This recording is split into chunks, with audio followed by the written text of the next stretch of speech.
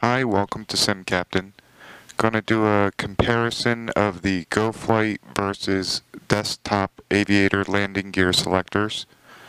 I temporarily put my GoFlight back in, and there's the desktop Aviator. Now, with like a lot of things in flight sim, and pros and cons to hardware we use. Now, first I want to note the desktop Aviator. As soon as I power on the computer, the lights illuminate and the test light works, and if I put the handle in the up position, the lights cycle through retraction and deployment. So that right there tells me that these lights do not indicate what your gear in flight sim are doing. They are just merely on their own circuit, and every time the switch is tripped, they run through their cycle. So it's an interesting thing, and I didn't think it would be much of a problem until I had a recent incident where I put the landing gear selector down. The 3 green lights were on. I assume my gear is down. I land and the gear was in the up position because the actual command and the toggle switch somehow switched, and these lights are not a representation of what your landing gear are doing in flight sim. So if you have a gear failure, no matter what, these lights are always going to show 3 green. One other thing I'd like to add about the desktop Aviator, as I mentioned, when the computer's powered on, the lights are on, and that's it. They do not turn off with flight sim like the GoFlight do.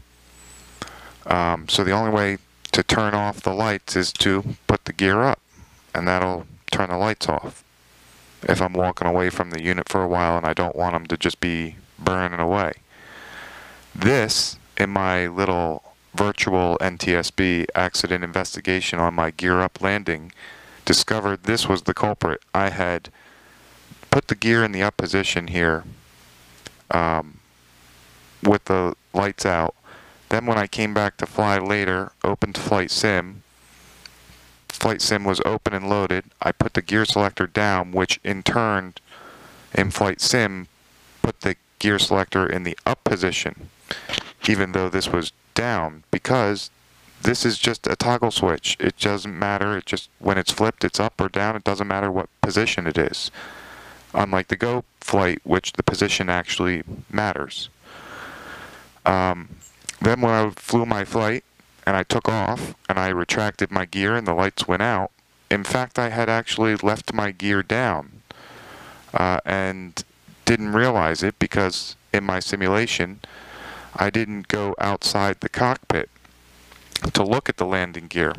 Then when I was landing and I selected down and 3 green, I thought the gear was down and 3 green, only to discover when I made it to my flare, my gear was still up and I crashed for the first time ever. That was amazingly disappointing. So let me launch Flight Sim real quick so the GoFlight comes up. Now the GoFlight, these lights actually will represent what your landing gear are doing in Flight Sim. And as some aircraft, the gear come up 1, 2, 3, some come up the main first and then the nose, and this will change per what the aircraft is actually doing. This just runs through its whatever internal program that tells it to cycle through the lights. Okay, so I have Flight Sim opened up and I have an aircraft in flight, level flight with the autopilot on. You'll notice the gear is down in 3 green on both panels and Flight Sim. I'm going to hit G, and you'll notice the GoFlight's lights are cycling to the up and off. The desktop Aviator, no change. And in Flight Sim, in fact, the gear are up. So that is a major shortcoming of Desktop Aviator that those lights are not representing your gear's position. They just cycle through whenever you flip the switch. And you'll see these lights are transitioning to 3 green. These are up and out. And in fact, Flight Sim's gear is down and green. So GoFlight's landing gear module is accurately representing your gear position, where Desktop Aviator, just whenever you flip this switch, those lights are programmed probably just on the back of that panel in a little circuit board to run through this cycle. I do like the push to test, and the lights look good. I really like the pull to extend handle. I like that it fits in one module's space, but I'm really disappointed that those lights are just basically decoration. GoFlight's landing gear panel, which includes a trim wheel and a flap switch, its lights are showing you the position of the gear. So, you know, these gears are showing down and green, up and out, and in fact Flight Sim's gear is up. So if I put Flight Sim's gear down, you'll see that the GoFlight lights are cycling. And it doesn't matter what position. So, you know, here's where this works well, is just up and they're going up. And they're all in sync. And that's great.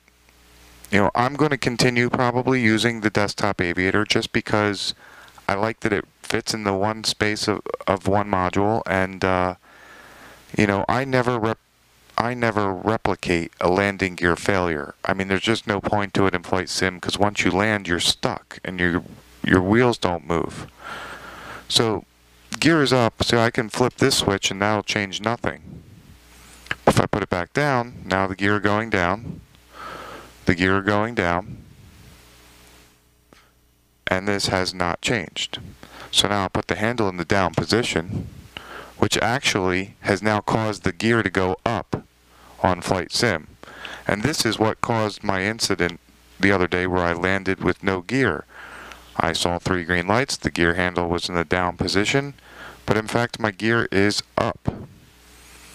You know, so if I flip this now, now it's syncing back up. Oh, untrue. It's putting my gear down. So this switch has now gotten reversed because I hit G. So I have to hit G again to get them synced back up.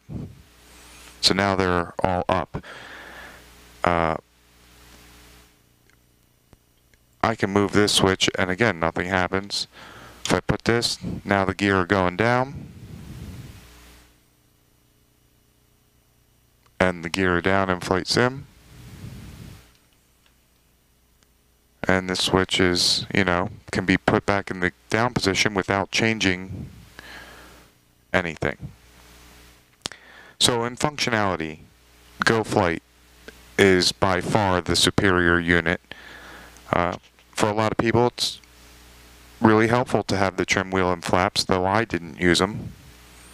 It does take up the space of 2 modules. So if you're buying a landing gear selector, I mean, this is something you ought to know, I guess, about the Desktop Aviator. I mean, I really like the module, and I'm going to continue to use it. As I said, I don't simulate gear failures, so it's not relevant. Just the fact, though, I have to pay attention that the lights and handle don't always represent what the airplane's doing, and I need to make sure it's synced up with the airplane. Where the GoFlight, you did not have to worry about that. So that's my thoughts and experience with these 2 landing gear selectors.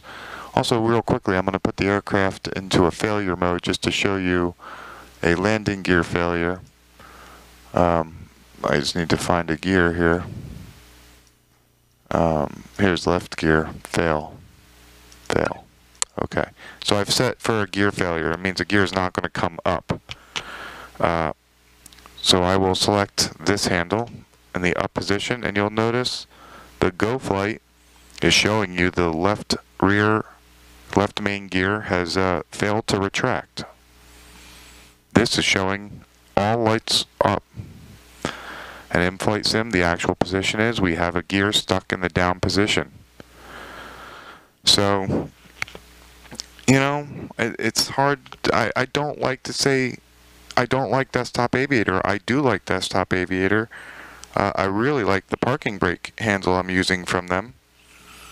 But this is a, you know, I may have said in my early video the functionality was better, and I was 100% wrong. The functionality is a fail, but the price, the GoFlight is much more expensive, and the Desktop Aviator is very affordable, which is why I didn't hesitate to purchase this at all. Because even if it failed, which it's like a 50-50 failure, I'm going to use it because I like the look, I like the function of the handle, but I can't depend on the lights or the handle's position to guarantee the gear in the right position. So that's it. That's my comparison of these two landing gear selectors. You know, when you're purchasing, make your decision. What's more important? Good functionality, good looks, or price? Anyway, like, subscribe, and until next time, happy landings.